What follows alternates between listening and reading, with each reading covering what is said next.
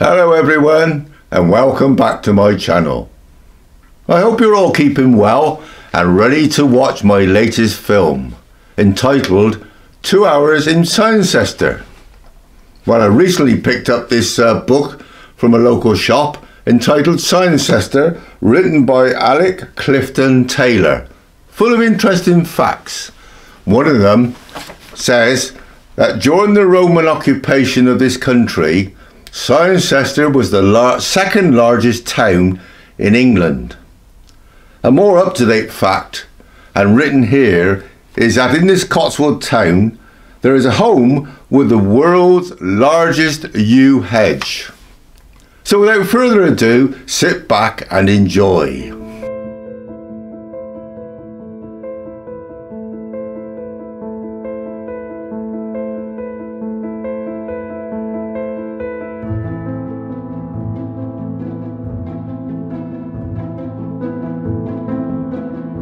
From the air, the Cotswold town of Cirencester looks good.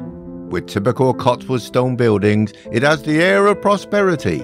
Indeed, as I said earlier, during the Roman occupation of Britain, Cirencester was the second largest town in England. Arrived in Cirencester on a cold spring day with a keen wind. The threat of rain, I've already felt some spots. So, hopefully our day will improve. So we're looking forward to walking around the town. Walking towards Marketplace, we see ahead of us the Saturday market and the parish church of St John the Baptist. And across the road is the fine looking King's Head Hotel. One of the oldest charter markets in the country, mentioned in the Domesday Book of 1086, it is a shopping experience not to be missed.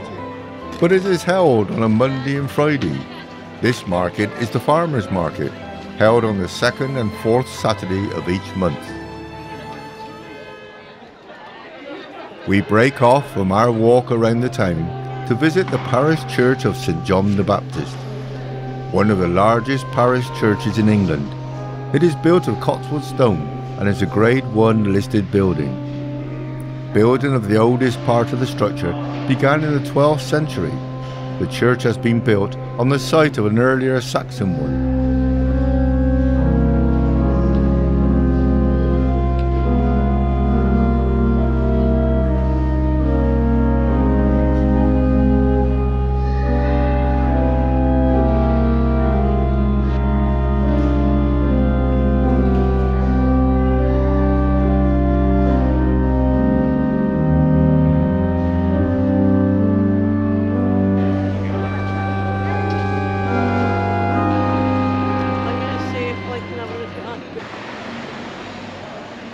As we continue our walk, we pop into the popular Oxfam charity bookshop.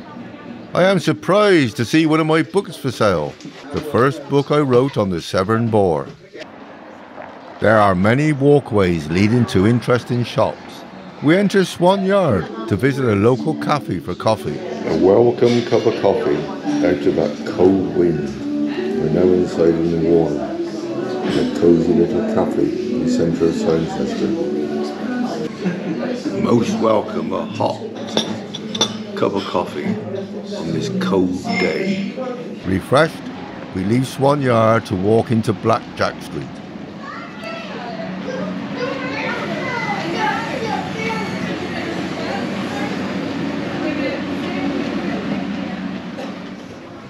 Yet another walkway leading into a courtyard with various shops.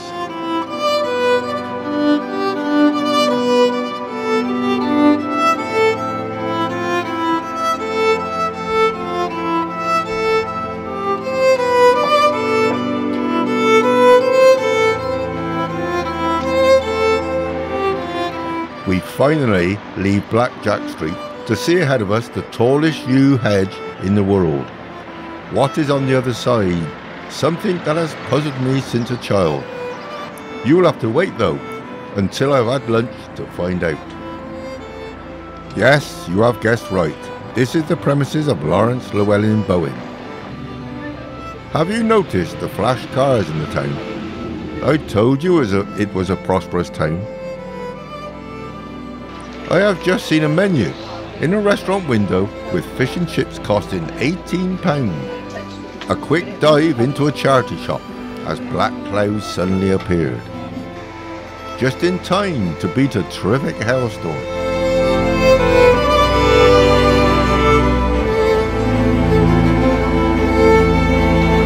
We are now really hungry and walk through the Corn Hall, passing through the Saturday Cotswold Craft Market, aiming for their cafe. Sadly, there were no spare tables, so back outside it was.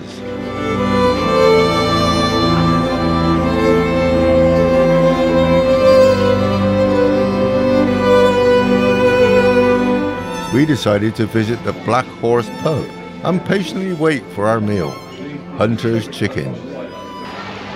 Feeling fortified, we head for the Cranium Museum. Well worth a visit, full of Roman, Saxon and medieval collections. Although Cirencester was the second largest town in England, nothing really remains in Cirencester to remind you of their occupation. This museum has the best collection of Roman artifacts in Britain.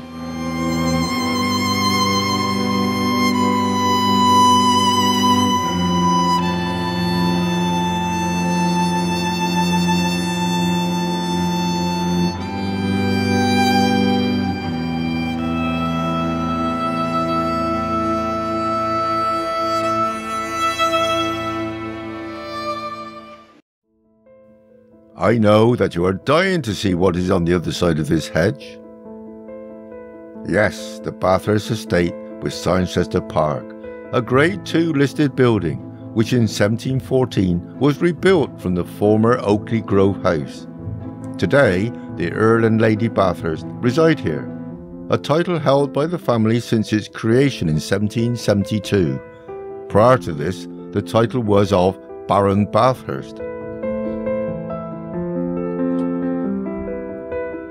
Close by is Cecily Hill with an imposing building known as the Barracks.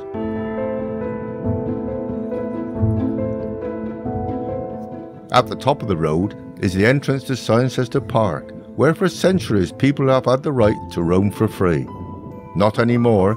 It has just been announced in 2024 that a charge is to be levied to walk here. This has caused much anger, with protest meetings being held. Time to head back to the car. Unfortunately, we couldn't find the car park where we had left it. There are so many car parks in the town. On the way back, we crossed the River Churn, running high after so much rain. Hooray! We find the car park and are soon heading back home. You will need more than 2 hours to see all that Cirencester has to offer. Despite the weather, it was a good day exploring the town. Thank you for watching my film.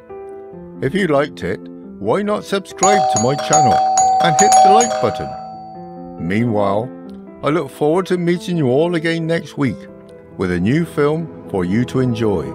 Bye!